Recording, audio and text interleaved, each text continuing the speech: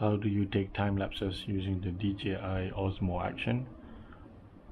In this video, I'm going to show you 3 methods of taking time lapses using the DJI OSMO Action. Without further ado, there are 3 ways to take time lapses using the DJI OSMO Action. One of them is essentially recording video and just speeding it up, but I find this to be the worst way to do it since you're recording all of that footage, so it eats up a lot of storage space. So I would not recommend using that method to shoot time lapses with, especially if you're taking a pretty long time lapse. The second method is using the built-in time-lapse feature on the DJI OSMO Action. It's pretty simple. Go to the menu, go towards the time-lapse function. There you can set the resolution. I tend to shoot in 4K. You can set the shutter speed as well as the intervals. I tend to use slower shutter speeds to blur the action or blur movement. I tend to manually expose the image. If you swipe from the right, you have the option of taking JPEGs and video as well as video. What's good about this time-lapse function is that it builds the time-lapse for you.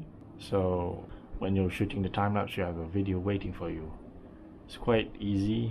This method is the option you want to take if speed is your priority and you don't have too much time to spend in post-production.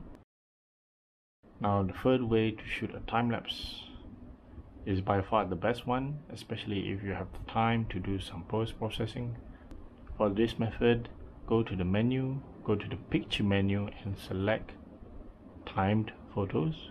After that, you can set the shutter speed as you would do with the time-lapse function. So it's similar. With this method, you have the option of shooting RAW and JPEG if you so desire, so you can edit those photos in Lightroom later on. Now, one of the other benefits of using this function is the aspect ratio of the time-lapse itself. If you use the time-lapse function, it will give you a 4K 16:9 aspect ratio image.